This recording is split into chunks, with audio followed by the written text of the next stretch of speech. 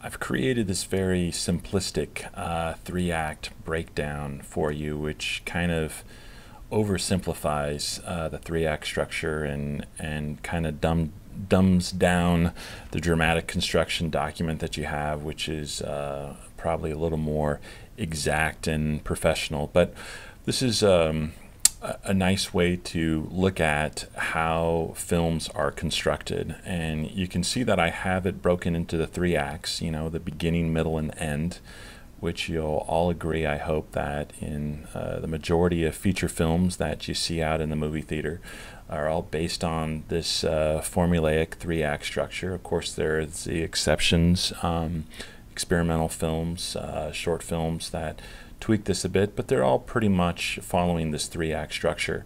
And then within the acts, you can see that I have then sequences. You have two in Act 1, you have two in Act 3, and Act 2 you have 4. So you have a total of 8.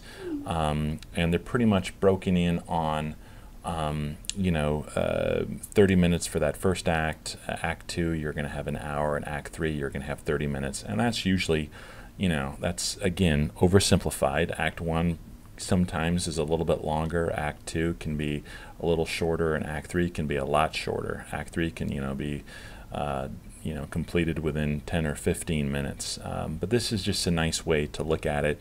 And you can see that the point of attack usually happens in that first sequence. The predicament usually happens, within that first 30 minutes. That first culmination comes right in the middle of your film. The second culmination comes at the end of Act 2. You have your climax there in the beginning of Act 3, and then your resolution. And so when you're watching a 120-minute film based on a 120-minute screenplay, each page is about a minute.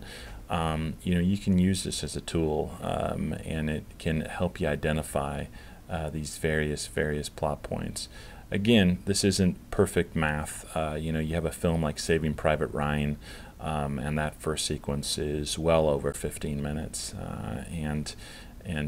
so you have to, and you have a suspense film, a horror film, they're going to be closer to an hour and 30 minutes or 90 minutes. So things get tweaked. You have a short film that's 15 minutes long. Sure, you're still going to have a three-act structure, but instead of that point of attack happening in the first 5 minutes, it'll probably happen on the first page.